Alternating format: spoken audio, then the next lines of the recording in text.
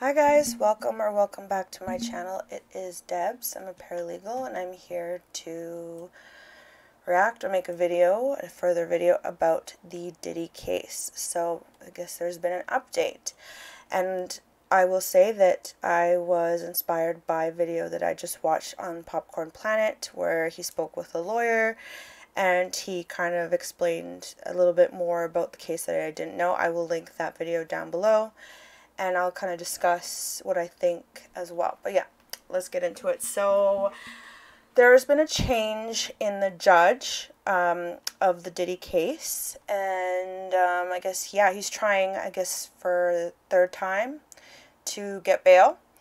And so here it says, I'll put a link down for this article as well. But it says, Sean Diddy Combs claims feds concealed evidence that it refutes obstruction of justice allegations in sex trafficking case. I will just start off by saying it's not possible to hide evidence that proves that he didn't obstruct justice, because the assumption is that you wouldn't obstruct justice. It's up to them to prove that he did obstruct justice. So it would not make sense. There's no such thing as evidence proving that he did not do it. So let's just get that out there. Just get that straight. Okay, let's carry on.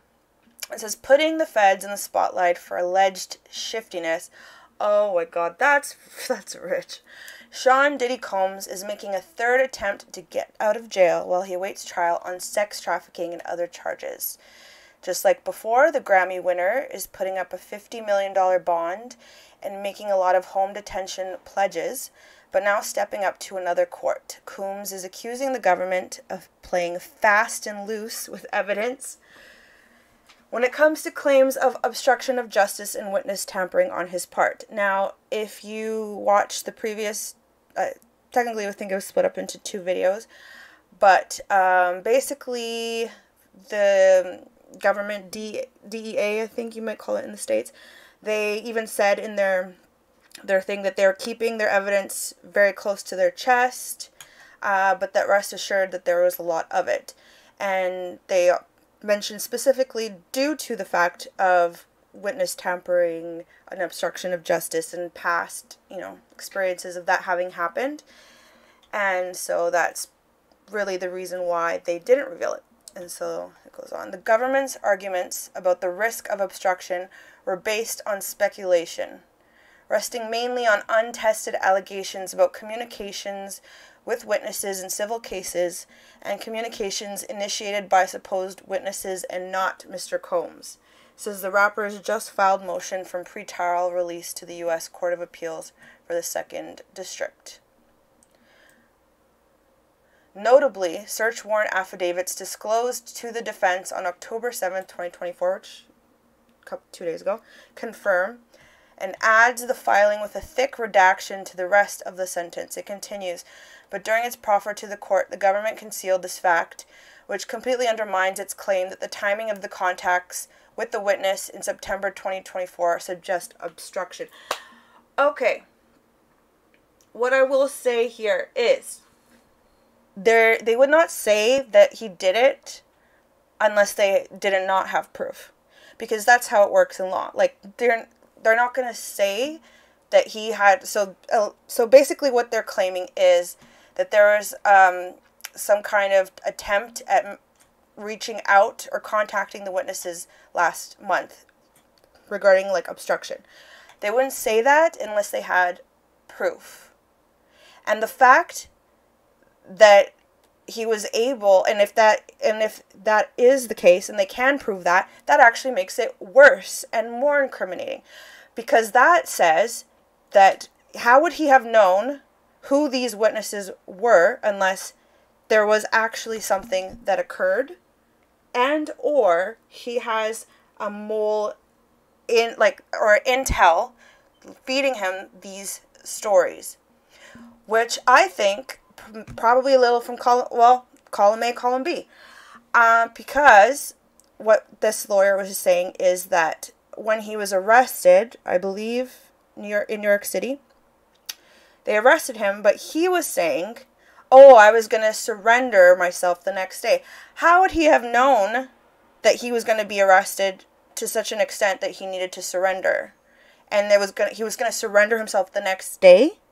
So to me, that really says that he must have some kind of mole or something feeding him this information. And, I mean, of course, I can't prove it. This is just my opinion, allegedly. I would think it's probably more plausible that he was looking to skip town the following day, and they probably found out, and that's probably why they came at him apparently really hard and fast, and that's probably why he was at if I remember correctly, a hotel. I'm not sure, but that's neither here nor there. That would make more sense to me, because it didn't make sense. Oh, I was just going to surrender the next day. A, how did you know that they were coming to arrest you? And B, it's a little convenient. Almost doesn't count. You know what I mean? Oh, well, to me, my opinion, allegedly, there must be some kind of mole or something, or, you know what I mean? Or he just knew that the time was running out. I mean, my opinion, allegedly, maybe he was going to make a run for it, and maybe that's what made them come at him first, because, something's got to give. And it says here, like previous pretrial release attempts by the defense, Combs' appeal team say that their client poses no flight risk, despite so-called exaggerated rhetoric from the feds. Contacted by Deadline, SDNY U.S. Attorney Damian Williams' office had no comment on the very serious claims by the defense-led Alexandra A.E. Shapiro of Shapiro Arado Bach, LLP. Oh, shit, where'd that go? Arrested in New York City on September 16th on charges from the Justice Department of racketeering, sex trafficking, and transportation to engage in prostitution, Combs failed on both September 17 and 18th to obtain plea release. The self-declared billionaire defendant has entered a not guilty plea. Also, if he's a billionaire, what the fuck is like 50 million mean to him? It's like chump change. I'm sure, especially, this has been going, I think, what was it? They raided his house in, 6 months ago-ish? And this has been allegedly going on for, decades. So, I'm sure he's likely thought out some kind of escape plan. So, 50 million is chump change to him. Anyways, it says he is declared not guilty plea. However, if found guilty by a jury of his peers, he would face the rest of his life behind bars. Currently, Combs is sitting in infamously harsh Metropolitan Detention Center in Brooklyn. As well as this criminal matter, Combs has been hit by a plethora of civil actions spanning decades of alleged abuse. While the plaintiffs in those civil cases range from past bandmates to one of the producers on Combs' most recent Love album and more, there appears to many commonalities of drugs, violence, videotaping, financial and career pressure, and enablers to the filings. The cascade of accusations against Combs followed the short-lived case against the Bad Boy Entertainment founder in November 2023 from ex-girlfriend Cassie Ventura, which settled within 24 hours with a supposed $30 million payment to Ventura, even after Combs' lawyers cried shakedown. The allegations from the Me and You singer count assault, abuse, violence, and vindictiveness from the rapper among them. Combs denied all of Ventura's claims at the time, but after the 2016 security footage of Combs beating Ventura in the halls of an LA hotel emerged on May 17th, the last night singer took to social media in haste to apologize for his inexcusable behavior. In the matter of today's officially filed appeal, the next step is a response from the government and then a court hearing to follow. While all that transpires, a status conference is still on the books for October 10th in the case of newly minted Judge Aaron Subramanian. Because Combs did not waive his right to a speedy trial in a court appearance last month, Judge Subramanian replaced Judge Andrew L. Carter Jr. October 3rd as the judge overseeing Southern District of New York case. Still, with the appeal the defense put forth Tuesday, it will be unlikely this case goes to trial before 2026. Okay.